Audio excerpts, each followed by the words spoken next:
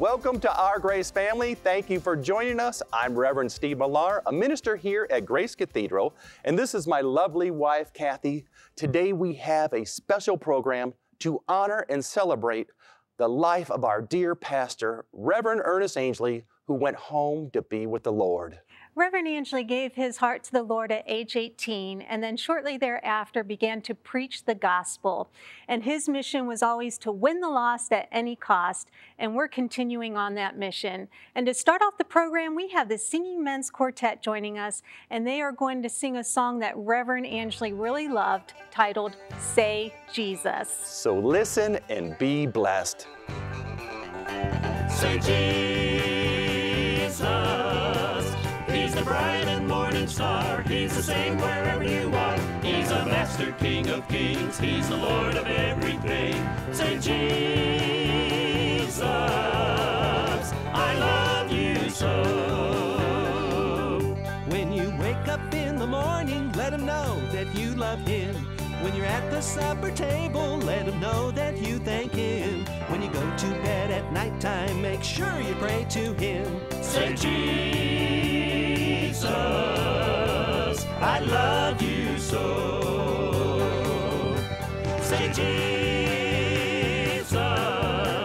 He's the bright and morning star. He's the same wherever you are. He's the Master King of Kings. He's the Lord of everything. Say Jesus, I love you so.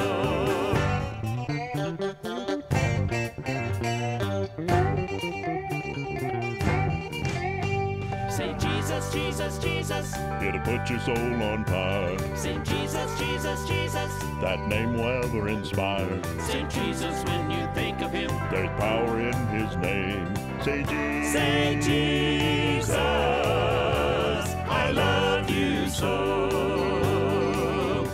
Say Jesus, He's the bright and morning star. He's the same wherever you are. He's the Master King of Kings. He's the Lord of everything. Say Jesus, I love you so. Say Jesus, He's the bright and morning star. He's the same wherever you are. He's the Master King of Kings. He's the Lord of everything. Say Jesus, I love you so. Say Jesus, I love you so.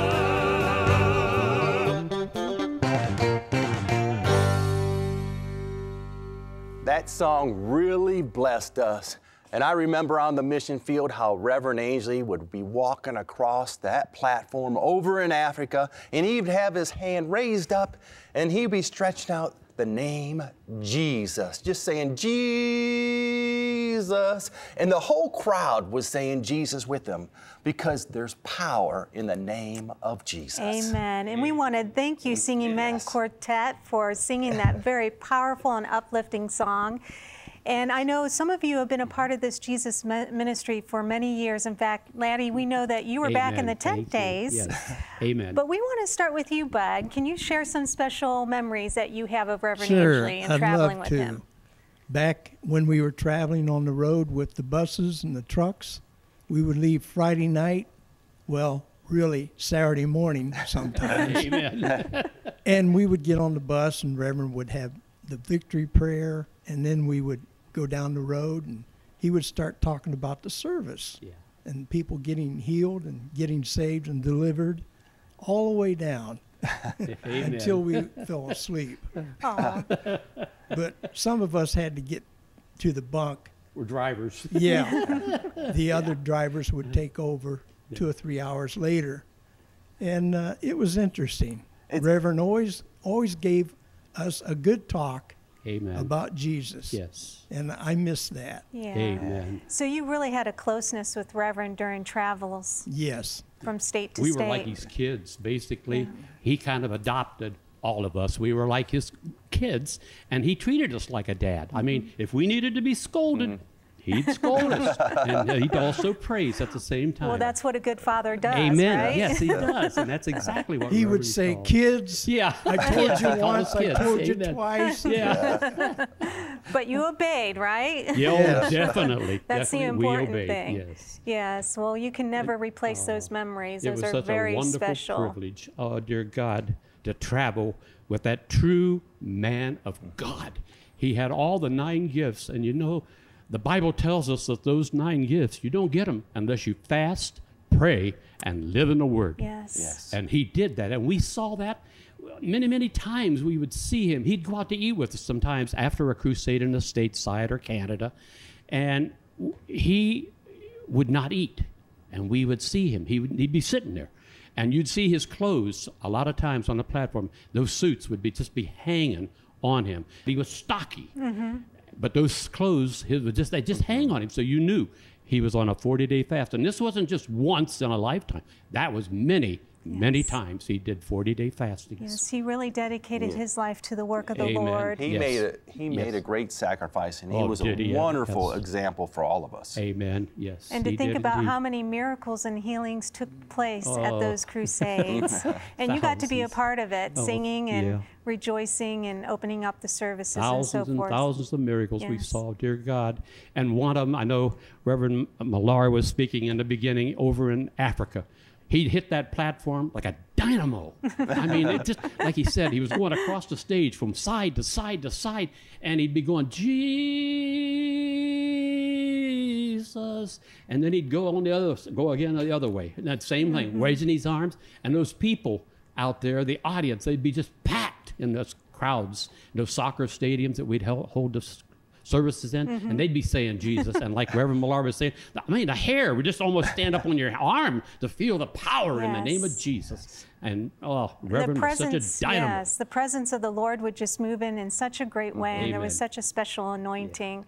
Well, those are wonderful memories. Pete, would you like to share a memory with us? Reverend Millard had said about what an example of a believer. Amen. And I just can't, it's just the love and compassion that he truly had for people was just unreal. It was just unreal. Amen. And he gave everything. And I didn't even like to ask him for anything for prayer, and because I didn't want to bug him.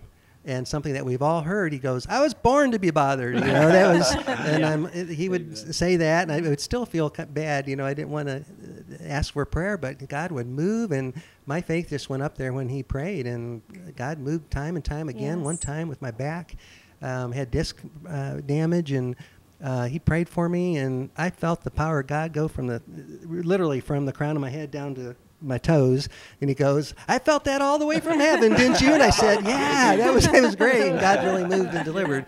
But he loved us so much, and he loves people and loved people, and that was his life, to win the lost. Yes, and at any sometimes we cost. would have services that would go 11, 12 o'clock at night, and he still would speak with people afterwards and minister to them, and sometimes he wouldn't leave to what, Yeah, 2, late. 3 o'clock in the morning? I sat in those meetings, so I real know. late, real Yeah. late. Yeah. He was there till 1, 2 in the morning, talking to people, even praying for people after the services.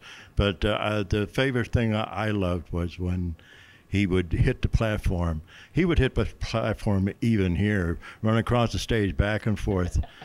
Hallelujah, hallelujah, praise God, and get the crowd go on and stuff. And then his sermons and stuff. I mean, I just loved his sermons. He was the only man of God that I really, when he preached, he was right at you. He was talking one-on-one. I mean, it wasn't something that you couldn't understand. I mean, you knew where he was coming from, and you knew what he was talking about. And then just the Spirit of God just took him over, and it just fed your soul. And all the times that I went to other places and stuff, I never heard that until I came there. And that's the reason why I stayed, is because I found out that God is there. And God is still here. Yes. God has never left. This is God's ministry, and even though Reverend did his job in laying down the ministry, he's gone on. Yes. Now we got to carry it on. We got to take the plow, as Reverend would say, and just keep plowing on and going. Keeping the mission of winning the lost at any Yeah, cost. Amen. just winning the lost at any cost. Just keep it going. And that's what I loved about this ministry, and especially about him. Yeah. Yes, he made such a great sacrifice. And he really did love people. He loved people. He did, sir. Oh, did he ever? That had to be something God placed in his heart, especially for the African people. He loved them so much over there. And when we'd go over there to Africa, it was unreal, the crowds. And like Jim was saying, it didn't matter what time we got him back to the hotel. If some of the staff members wanted to talk to him, he'd take the time to talk with them. Yes. And the people in the serving, the waiters, they'd come up and start talking with him. But most of the time, he'd always have the food sent to his room, and so he could stay with the Lord. And that's love and dedication for a minister to do that. Amen. And he was dedicated to his work, and it was all about souls. Well, we have a treat for you and for our viewers today. Our crew put together a very special video that features favorite phrases that Reverend would say down through the years that really blessed and inspired many souls. And after that, we have the Jesus Trio joining us with a wonderful song that you're not going to want to miss. So watch this video and be blessed. And a happy, happy Jesus hello to everybody. Greetings in the name of the Lord. You are special. The joy of the Lord is indeed our strength. Who loves you? Jesus. And who do you love? Jesus. And who will do anything for you? Jesus. And who will you do anything for? Jesus. When I think of Reverend Angley, I think of the love he had. I didn't walk the earth when Jesus was here. I've never met him in the flesh, but I know what he was like because I've seen Jesus in Reverend Angley. Reverend Angley would say, don't count yourself out, count yourself in. I just loved it when he'd say that at the altar call. It did stick with me because it just felt like the love of God. I believe in miracles because I believe in God. Reverend Angley always said that he loved to preach the Word of God. There's so many things he said. I'll be over there, we'd be in the amen corner. Amen. Who is on the Lord's side? I am. And what side is that? The winning side. So you have nothing to fear and nothing to worry about. So you are happy. Happy. Happy. Happy. Happy. Happy. And the joy of the Lord is our strength. We are on the Lord's side. And that is something I think that we can all use in our everyday life, is that as a child of God, you really do have nothing to fear and nothing to worry about. So we should be happy as children of God, and we should have that joy of the Lord that gives us our strength. Nobody's ever loved you like Jesus loves you. Nobody has ever cared for you like he cares. Surely the Holy Ghost gave him that saying because it goes forth with great power. All the things that Reverend said throughout the years were words to hang on to. They were life. I just want to thank God for Reverend Angley for always being there for us. And I just want to thank him for the truth that I came to know in this ministry. If I could think of 2 words for Reverend Angley, it would be life changer. He taught me how to be holy in my everyday life. So I thank Reverend for changing my life completely. One of my favorite things that our dear Reverend used to always say is, God said it, I believe it, and that settles it. If God said it, then you can believe it. And if you believe it, then it settles the matter. That's one thing I would just touch me, because that's everything. He always said he wanted to be just like Jesus, and he never found anyone else he wanted to be like. I would always be traveling up here with my godparents from Virginia. One time Reverend Angley told me, he said, you keep coming and you could be moving here one day. We could use 2 more hands. And here I am, and I sure have loved it and still loving it the same. One of the phrases that I heard Reverend Angley say often that had an impact on me was, don't take my word for it, take it to the Word. I'd never heard anybody say that, you know, to just be like, don't take my word for it. Who says that? Everyone's like, oh, trust me, you know, kind of a thing. So it's odd to hear someone say that. And it had an impact on me. It really, really did. You are special. You are special. You are special. You are special. To God. You really are. God bless. God bless. God bless. God bless. God bless. God bless. God bless. God bless. God bless. God bless. God bless. God bless. God bless. God bless you. God bless you. God bless you. God keep you. Nobody's ever loved you like Jesus loves you. Nobody's ever cared like he cares.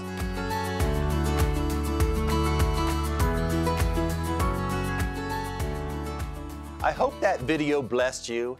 And now we have on the set the Jesus Trio.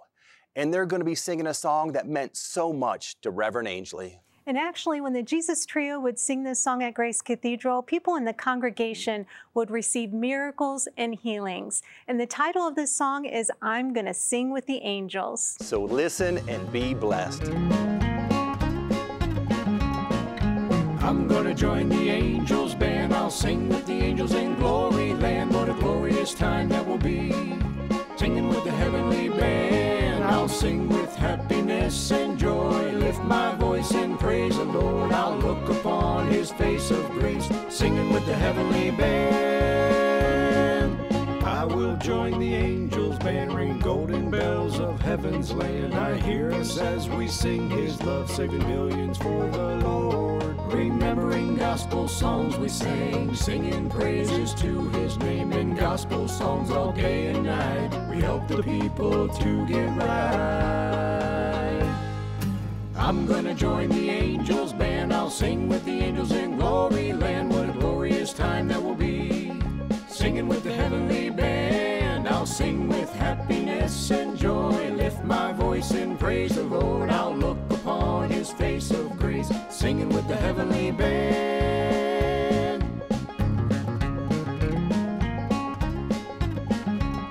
Anointings coming from on high, set our souls on holy fire. God sent miracles day and night. Angels join, what a heavenly sight. Oh, how great that time will be to look upon God's smiling face. Oh, the reality of it all, to sing his praise for amazing grace.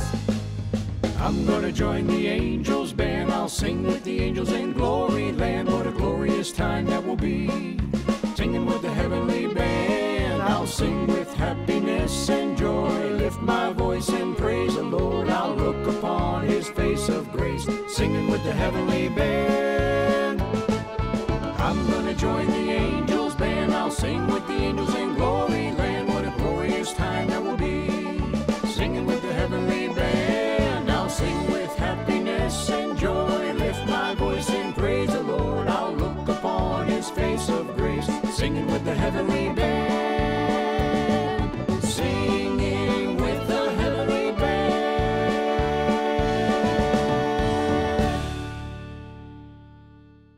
What a beautiful song by the Jesus Trio. Friend, doesn't that song get you excited about seeing heaven?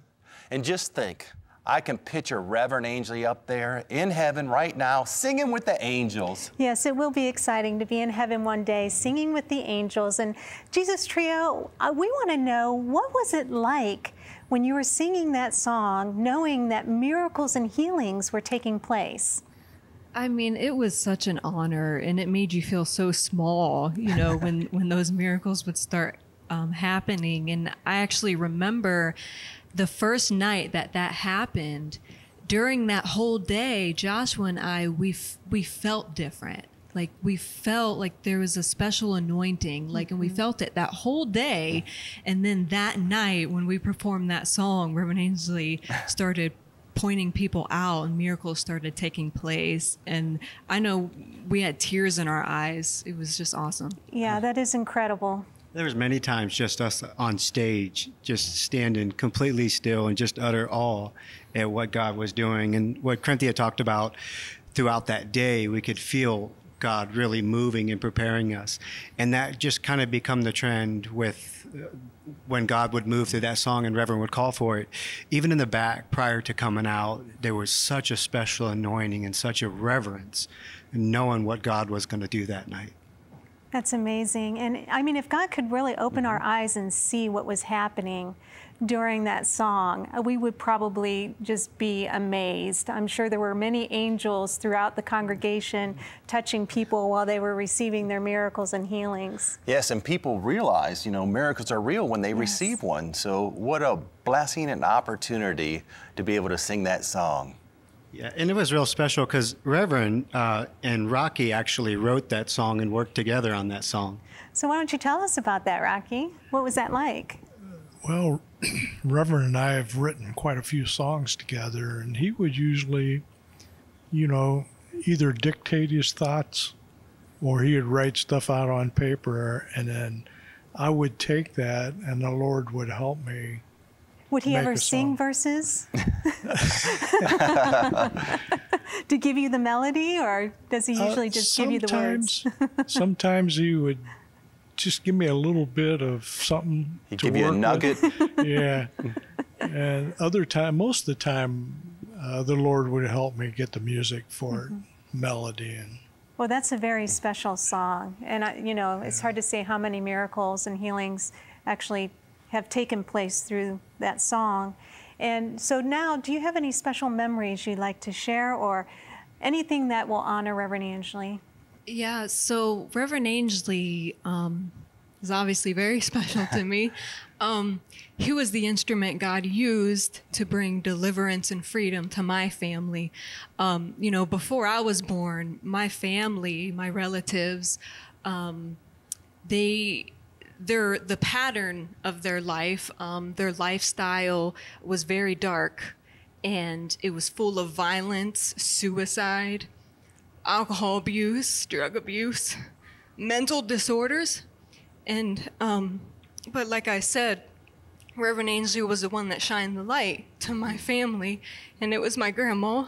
And I know I've told this story so many times, but to make a long story short, it was through the program that she was set free. She was going to kill herself. She was set free from alcohol and cigarettes. And because of that, my parents came to God. They saw the transformation. And so because of that, I was raised in this ministry. I never had to suffer like my family suffered. I was raised with a dad that loved me and was there for me, and a mom that taught me the way of God. And it doesn't stop there either. It goes beyond, because it was Reverend Angley that God used to save me. He preached conviction. He preached the truth with no compromise. When I was 12 years old, it penetrated. It was a Sunday night, and he was preaching conviction on the young, preaching it down. And I felt so condemned and convicted, and it saved my soul. It changed my life, and I'd never been the same. And I know I am who I am today because Reverend Angley shined the light. Yes, that's amazing. It's a good thing he dedicated his life to the work of the Lord. And Josh, you want to say something? Sure. For me, I was introduced to the Lord before I came into the ministry. But the one thing about Reverend Angley just didn't preach the gospel. Reverend Angley brought the gospel to life because he lived it. The blood was made real to us through Reverend Angley. The Holy Ghost was a real person. Jesus was a real person. God was real. And Reverend Angley brought the gospel to life for us. Amen. And Rocky? Well, one thing, he always preached salvation and healing. And that came to me. That's how I got my salvation and healing, is through his prayers. So. And you got saved at a young age, right? Young age. It's good. Yep. It's wonderful. Yes, these are all life-changing experiences that you have that, Reverend was there, and what a wonderful testimony Reverend has. Be able to, for you, each one of you to realize how God was able to move in his life, that he could also move in your life to make you right. And what he has given to us, Reverend Angley, is priceless. You cannot put a price on it. The whole gospel, living holy, the Holy Ghost baptism, miracles and healings, and he never veered. Years, and he never veered from the truth, So. That's wonderful. Well, we'd like to thank you being on the program, and what a blessing to have the Jesus Trio with us singing the song. And God really moves in a great way for people to receive salvation. Friend, we'd like to give you this opportunity right now to accept Jesus Christ in your heart so that you could make it into heaven.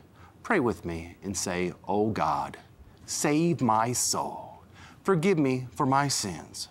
But I have come home to serve you the rest of my life. And I believe that the blood of Jesus washes away all of my sins. Come into my heart, Jesus. Come on in, Jesus." Amen. Friend, if you meant that prayer, you have Jesus Christ in your heart. Friend, we're so glad that you gave your heart to the Lord today. We have to take a quick break, but stay with us. We have more to come. I don't apologize for the gospel. You don't need to think I'll apologize for anything I preach from this pulpit. When I walk in through that door, I don't come in through that door in my name. I come in the name of Jesus.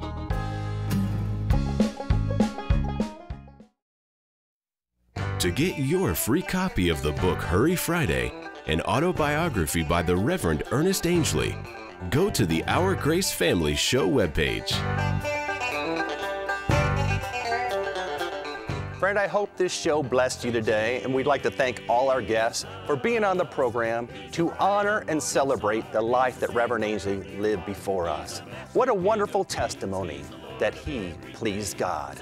Thank you for joining us, and we will see you next time. Bye-bye. I love you so. When you wake up in the morning, let him know that you love him. When you're at the supper table, let him know that you thank him. When you go to bed at nighttime, make sure you pray to him. Say, Jesus, I love you so. This program has been made possible by the friends and partners of Ernest Angley Ministries. He's a bright and morning star. He's the same way